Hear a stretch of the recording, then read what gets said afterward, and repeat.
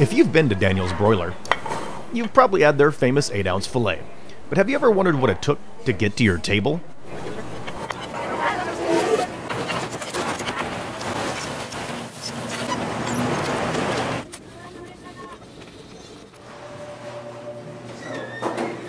Several times a week, fillets, New York strips, ribeyes are all brought in by the caseload, hoping today will be the day they get called up to the big show. After they're signed into inventory, they're sent off to the bullpen. Not to warm up, mind you, but to cool down. Keeping them cool keeps them tasty. When the moment of truth arrives, they're taken out of the bullpen and sent off to the prepping area.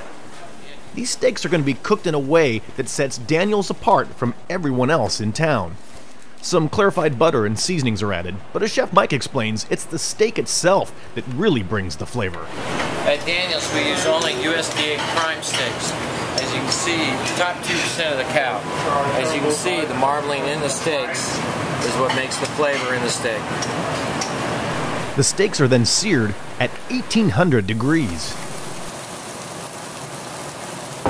And while that's happening, mesquite wood is added to the fire grill.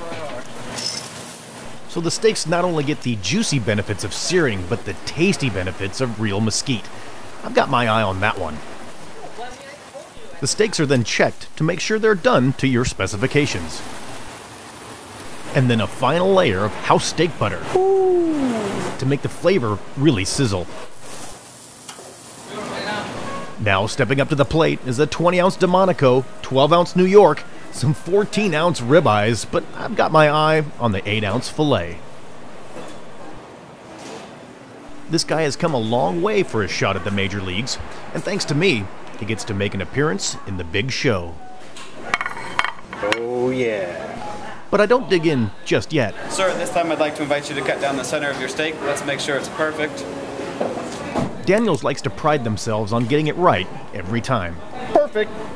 My filet stepped up to the plate and hit a walk-off grand slam. And the rest of my team seems to agree. So come on down and try one for yourself, because whenever I try to share, it gets a little bit messy. Which is truly exceptional. I like that one better.